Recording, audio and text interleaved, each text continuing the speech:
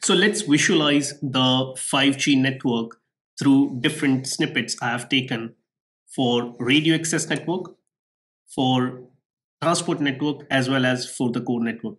So the traditional radio access network is looking like where we have a baseband unit right at the bottom of the mast, and then we have antennas on the top of the mast. So if you see these rectangle antennas, these are, we also call it as a GSM antennas. These are the antennas which are radiating and transmitting the signal from the base station, and it is covering certain area.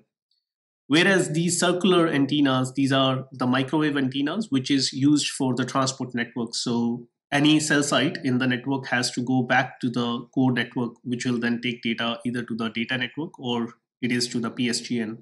So in this case, if we have to take any information from the user device to the base station, then back to the transport network, there is having two possibilities, two options we have. One is either we take it through the fiber cable, or either we take it through the microwave antennas which are here.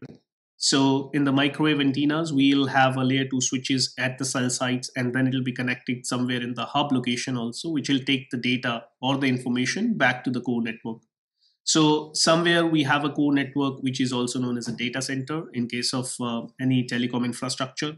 So any data which has to go in between the user device and between the data network or the voice network, that has to go through these three subnetworks first.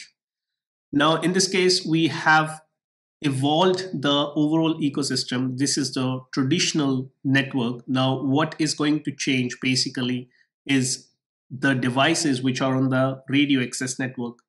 And we'll talk about that in detail in the subsequent slide. So far, it's important to understand how it looks like at cell level or at the site level. And visually, it will give us a clear picture that whatever the information or the data we are getting from the user through this antenna, we'll take it back to the base station or the baseband unit in this case, then take it back to the core network through the transport network, which is either the fiber or it can be the microwave antennas.